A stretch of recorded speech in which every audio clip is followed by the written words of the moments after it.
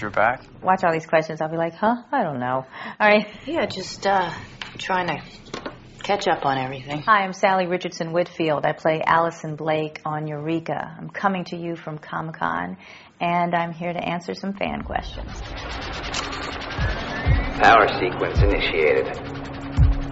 This is from Scotty Doesn't Know. He was saying that he liked me in I Am Legend, and did I have any other movies coming up? I do. I have 2 films that I did during sort of our hiatus from the show. One is sort of a spoof on black exploitation movies, and I sort of played a Pam Grier character, so I have like a big afro, so that was a lot of fun to do something different. And then I did this movie called Pastor Brown. It's a big change for me. I start out in the beginning of it, I'm a stripper, and by the end of it, I'm actually preaching in a church. So it was a very big challenge. And both of those should be coming out next year. I'm really excited about it. It's awesome.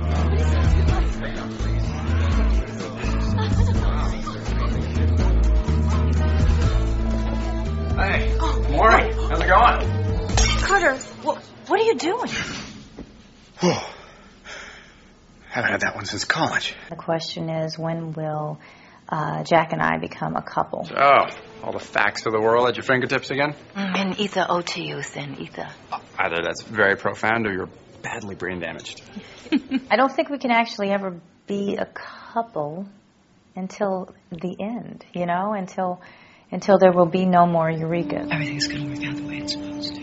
You know, if we actually really come together, I think it'll really ruin things for the show and for the fans, because then it's over. You know, you never know. We always seem to be being tugged together, you know, just when it's like the worst time for us to actually get together. If there is anyone here who knows why these two should not be joined together, speak now or forever hold your peace.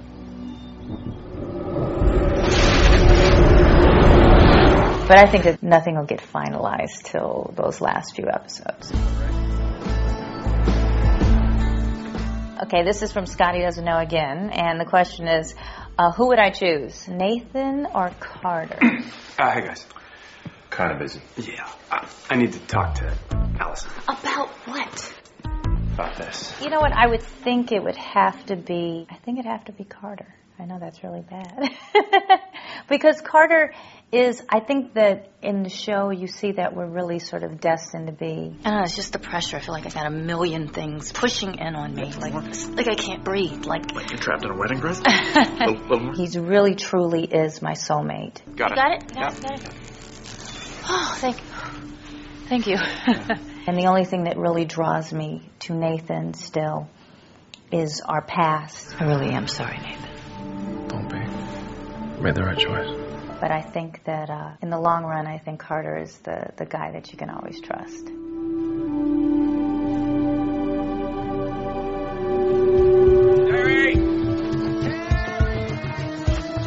This is from Jess, and she wanted to know what were the most difficult scenes for me to shoot. Not the way I ever pictured us winding up naked. You pictured us winding up naked?